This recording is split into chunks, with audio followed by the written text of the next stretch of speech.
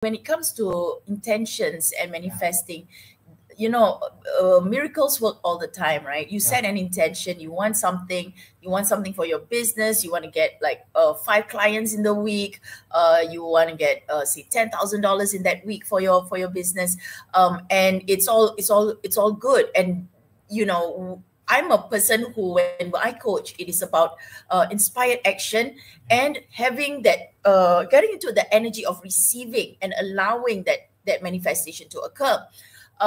What I saw is additional to this, and is very powerful, is that manifesting for a higher purpose, a bigger purpose.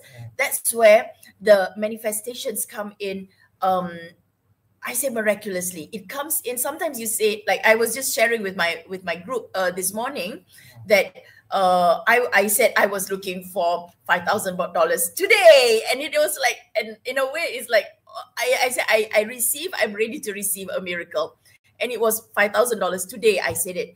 I didn't get that $5,000 that day. I got it 24 hours later, and it was exactly the intention I wanted, because I wanted to set it earlier so that it is actually meant for the next day. But it actually came in about 2 hours before I wanted that money to come in, right? Really wanted that money to come in. And it was for a purpose. It is for doing good. It is also for helping people. And it's also to fulfill a responsibility. And that, to me, is where that miracle happened. And when the intention to manifest is for your own self, it is a different thing. But when it's energy as well, when it's a responsibility, when it's something that I want to create something really helping people, it is so important, and it is beyond yourself. That is where the manifestation comes. And having said that, the clients that I coach and the people I coach, we make sure that the intention is clear, and it's like not say, oh, I want to help the poor or low income single mothers, but actually the intention is really, I want my money for my business.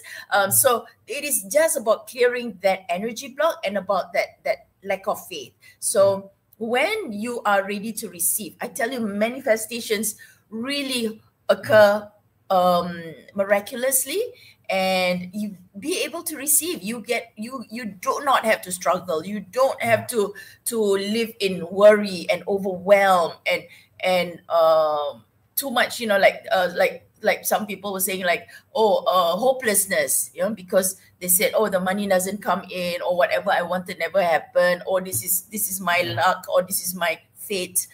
It does not have to be that way. Yeah.